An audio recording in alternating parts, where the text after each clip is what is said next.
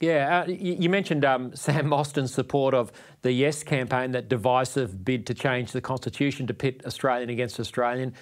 This week, the Australian Electoral Commission has released the figures for the donations to that Voice referendum that was held last year. And lo and behold, it's revealed that the Yes campaign spent around about $50 million, twice as much as the No campaign.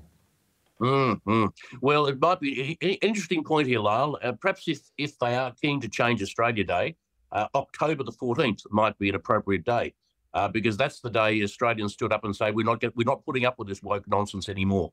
I will always have a great deal of affection in my heart for that day, because Australians really stood up and made their views known. But to get back to the question that you've asked, I mean, if I was a shareholder in some of those corporations and big businesses that have kicked in millions and millions of dollars, I wouldn't be very happy, because not only did I not get value for money, I didn't even get the right result as far as they're concerned. I mean, these people have made decisions based on what I don't know. They have kicked in millions and millions of dollars of money that is not theirs. That sounds familiar, does it? Albanese had it again.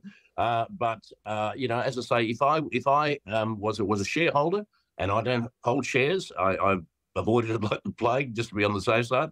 But if I was a shareholder in any of those companies, I would be livid. I would be furious that they are playing with my money for political purposes. It is not the role of a CEO or a board chairman or anybody else to be using shareholders' money to play politics. That's not their job. And my own view is that anybody who was responsible for that last year should resign.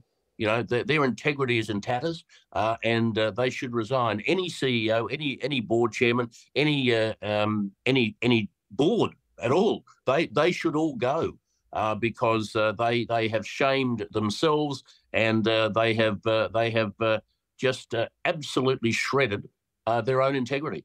Yeah, they absolutely have, Bernie. And I guess the only upside of the Voice debate last year was that it just shows David can beat Goliath sometimes, and that common sense can shine through, despite being outspent 2-1.